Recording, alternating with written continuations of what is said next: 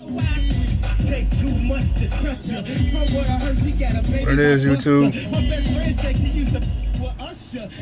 Your boy Jay back at you again. We want to drop the dog off that name because there's too many damn J dogs on YouTube. I didn't do my research. I watched the Right Brother video yesterday about branding your YouTube. I think the first step he said was, get a name that's unique. And there's like 500 J-Dogs, so that's going to have to go. Yeah. YTTA, what up, fam? Cowboy Nation. Had to get that out the way. So I want to do this video to let people know why I've decided to go to Prime and do OTR from after doing local driving for 4 years. The main thing is more money. Proceeding along this OTR route is going to lead me into ultimately the lease game, more than likely, or possibly ownership. Basically putting myself in a better situation financially and freedom wise, so that I won't be obligated to do limited to being a company driver, being limited to being an employee, which I speak adamantly about. I mentioned in my last two videos, my only other two videos, and it's something that I'll constantly speak on throughout this journey. You can't expect somebody to constantly provide you with income.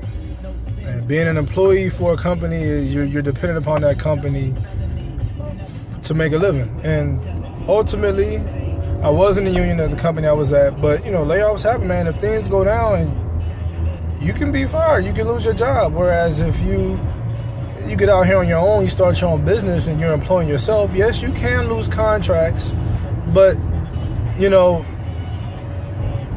in control of what you do. And if you're good at what you do, whatever it may be, trucking, selling Avon, selling lipstick, a mechanic, whatever, plumbing, heating, if you're good at what you do and you build up a reputation and earn respect from your customers, you should always be able to find business. You should always be able to make money. And that doesn't hold true for being an employee, because you can be the best employee and still get fired. At the company I was at, man, they had a guy that was really good at what he did, a Spanish dude named Freddie. And he ended up getting into it with one of the receivers at, I believe it was a Safeway he was delivering to. And the Safeway receiver called the manager and said that, they were cursing each other out. There was a history between the two of them, but long story short, he lost his job. They called Canada Dry, said that, he disrespected them.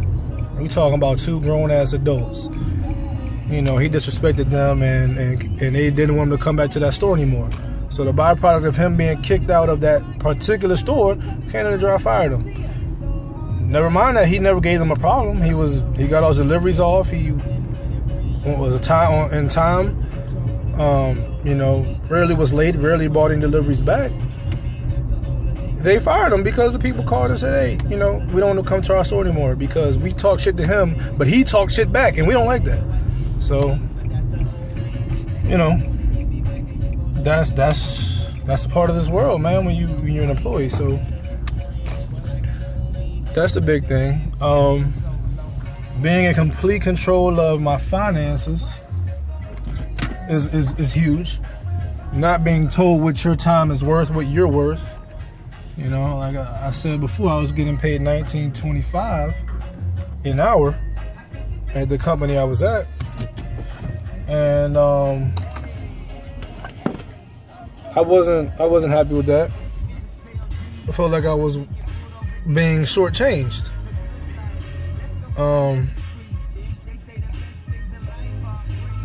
So that played a big role in why I left. But I want to build something for my son. Right now, I just have one 4-year-old, JJ Jamal Jr. I need to, and I'm going to get myself established and establish something so that he can build upon it once he reaches that age. Ideally, I'm kind of up in there about college because I'm dealing with student loans right now, and I study business management.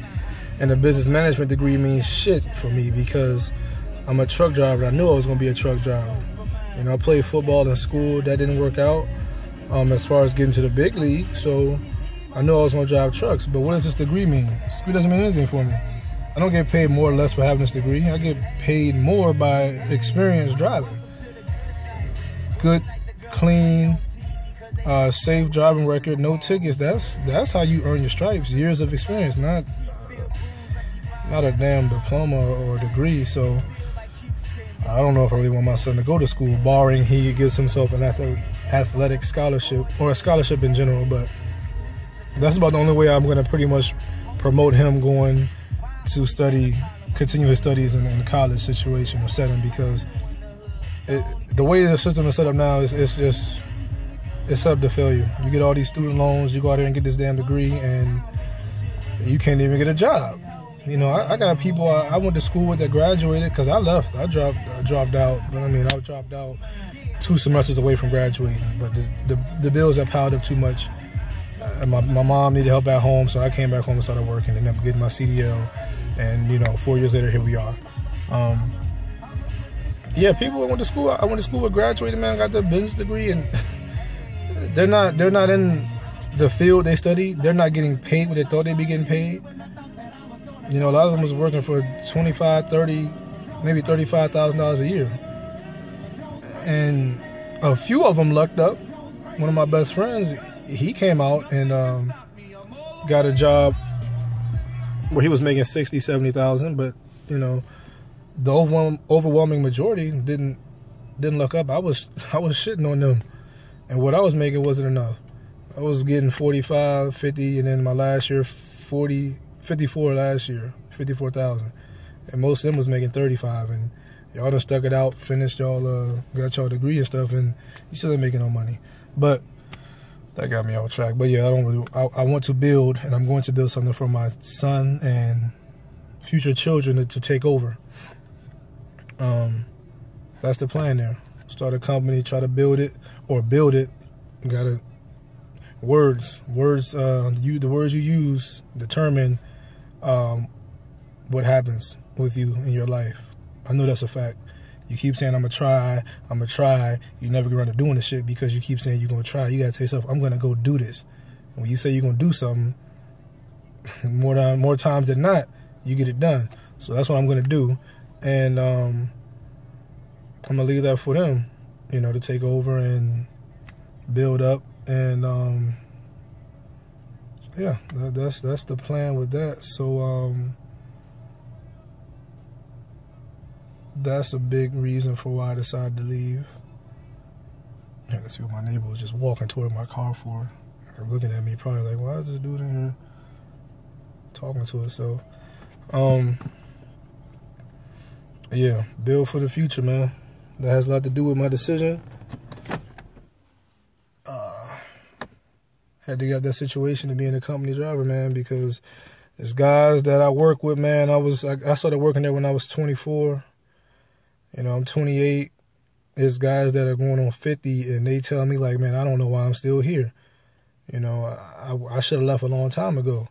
You got complacent.